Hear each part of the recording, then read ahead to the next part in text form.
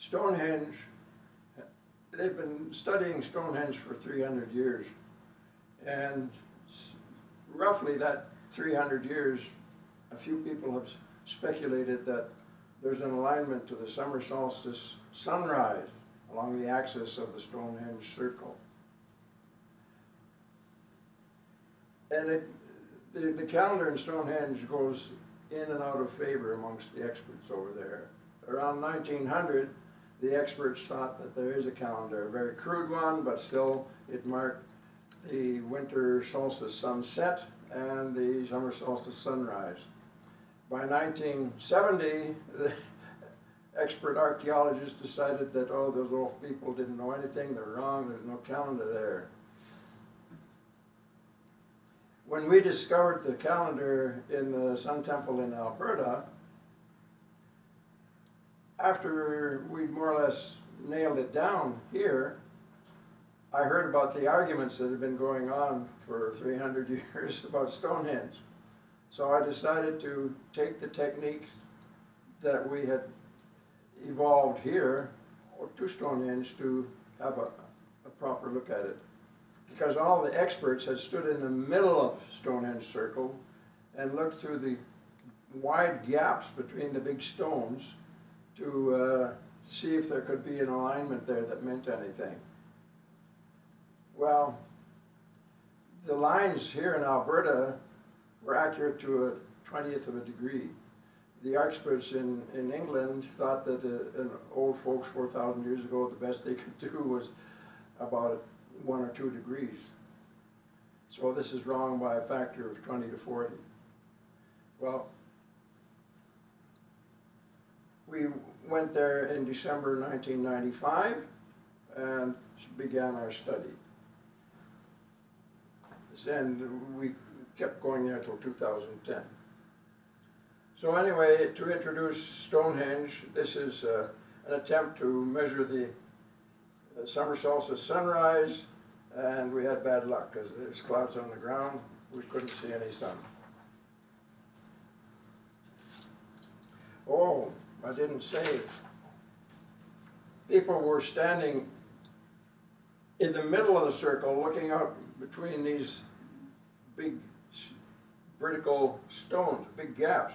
The actual observation place is a barrow 300 meters southwest of the circle, a long way away. You have to look through a narrow hole in the Stonehenge structure. Some of the stones have fallen down, so it turns out the narrow hole has to be reconstructed. Anyway, sunrise, 17th of June, 1999. You're not always lucky because there's a lot of cloud in England. So anyway, this is where the sun rose on the 17th of June. To get the horizon is about this level. This is uphill. There were no trees 4,000 years ago, so you have to extrapolate this sun, top of the sun back to the horizon. Just to show that you can accurately get the slope. This is 3 subsequent times after that initial. So this is the slope that you have to extrapolate that point back. When you do that for the 17th of June, you get this. The white dashed line is the horizon before the trees grew. This heavy line is the 17th of June. You have to extrapolate that. The sun moves very regularly, so you know how much the rise point changes each day, and the spinning axis of the Earth precesses, and so over 1,000 years, the rise point at the solstices shifts a little bit. 4,000 years ago, it shifted by 0.93 degrees. So to go from 1999 to 4,000 years ago, this is 4 kilo years, 1,000 years before the present. That means ago. And extrapolate that down, it comes to, this is the remaining Great Trilithon stone. The fallen one is right here on the ground. You just draw it as if it were standing up and then put on the top, the lintel. This extrapolates down to this point in the gap of the Great Trilithon. The ground here is here, so the sun is rising in a heavy stone window 4 meters above the ground. I mean, that's magical. They built this structure. It took genius.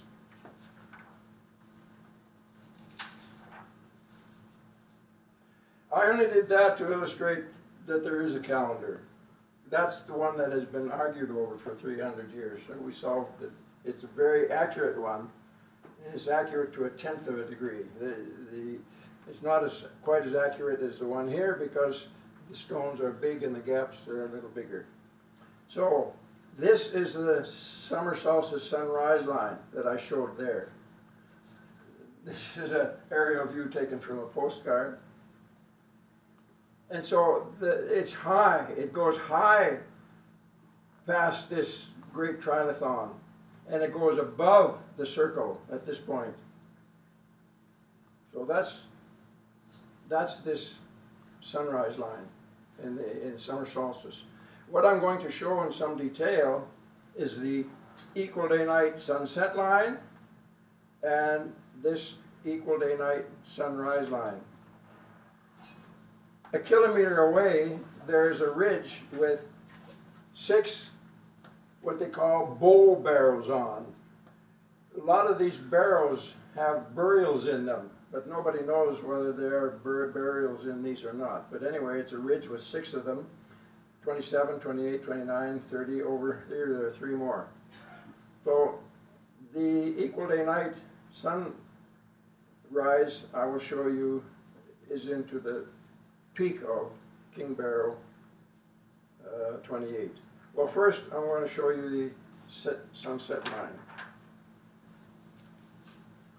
This is a Google Earth image of the circle, and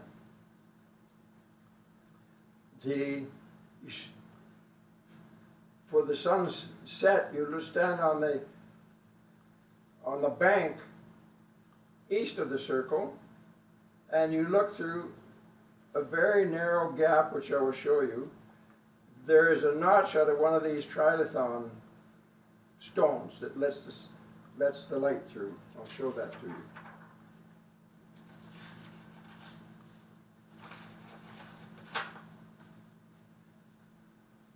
This is standing out just outside the circle. This is one of the circle trilithons. There's another one over here, and this is 25 meters across the circle. This is a trilithon. Trilithon just means 3 big stones, 3 stones, 2 standing vertically here and then 1 on top.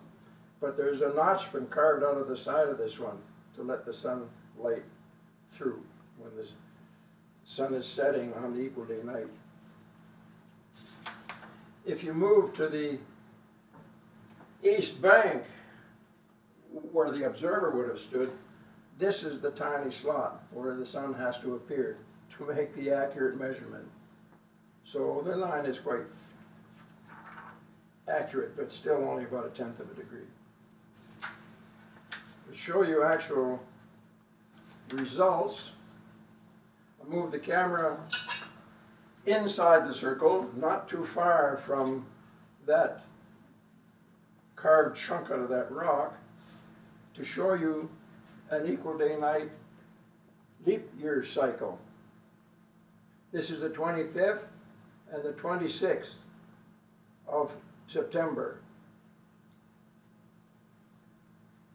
And so the start of the equal day night was here, and the end of it was here, coming this way. This is north, this is south, if you're looking west.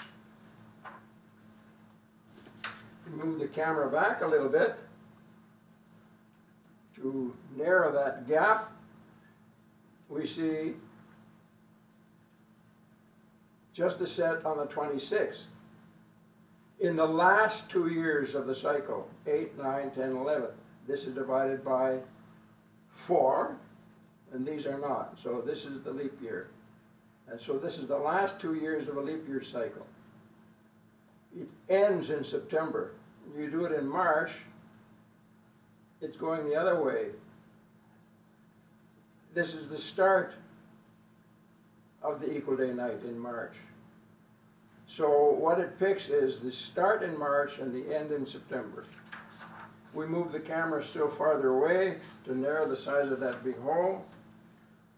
And it's starting to look like what it would look like from the bank. This is the actual sun coming down here. You can't see the sun, but you can see that this is too light because it was during an actual sunset. But again, this is the end of the equal day night in September on the 26th, the beginning of the equal day night, 17th of March. The season focus at Stonehenge for the equal day night sunset starts in March, ends in September. That's the summer, the opposite of the winter focus in Alberta. By the way, their temple is 4,400 years old, ours is 5,200 years. Well, the calendar, 4,400 years old. Our calendar is 5,200, so ours is actually 800 years older than theirs. That was the sunset line. This is the equal day-night sunrise line. From the bank, through a narrow gap across the Stonehenge structure to New King Barrow 28. This is standing inside the circle, looking along that line just to show you how the six barrows on New King Barrow Ridge look from the circle itself. And we'll wind up focusing on that one.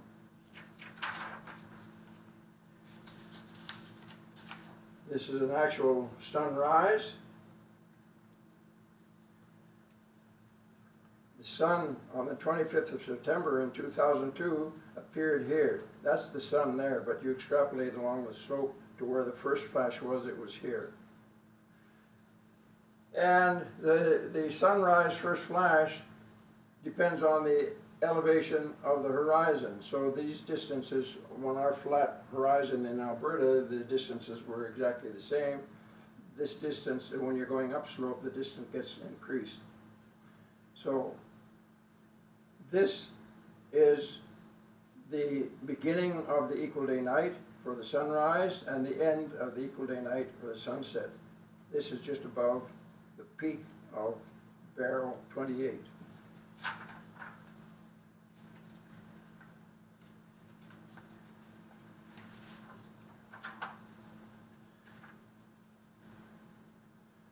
It shows you the same information with September and March. It marks the end of it in September and the beginning of the equal day night in March. So it's the same as the set. It starts in March, ends in September. That focuses on the summer. How did they know that over here they focused on the winter and over there they focused on the summer? They just didn't want to. It's like kids want to separate themselves from their parents to show that they're individuals, and so they disagree with a lot of the stuff their parents say. The same thing with the people who built these temples. Anyway, so if you're standing outside the ring, looking through a narrow slot, this is the end in September, the beginning of March. This is the peak of New King Barrow 28. Now if you go a considerable distance away to see how narrow that gap looks, this is the gap and this is the horizon. So it's quite fine, but about 1/10 of a degree.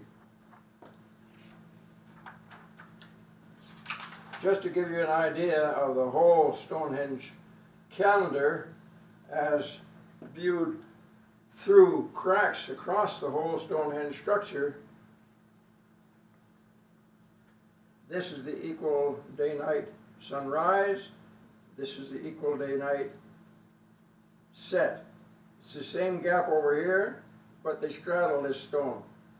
Some of these stones are fallen, but the stones are accurately placed, and so just by turning the diagram around, you can estimate the positions of the stones as when they all stood up. That's what these black things are, where they used to be. The summer sunrise that I showed you there, this is high up, 4 meters above the ground, or 5. The winter solstice sunset is along the same gaps. This is the narrow gap between the Great Trilithon 2 rocks. And this is the summer solstice sunset, the winter solstice sunrise, and that goes through, they actually go through this chipped, this big V that's been carved out of this big rock. But there is an altar stone. The books on Stonehenge say that that altar stone has been shifted. It should be perpendicular to this line. It's off. It's only 80 degrees instead of 90 degrees.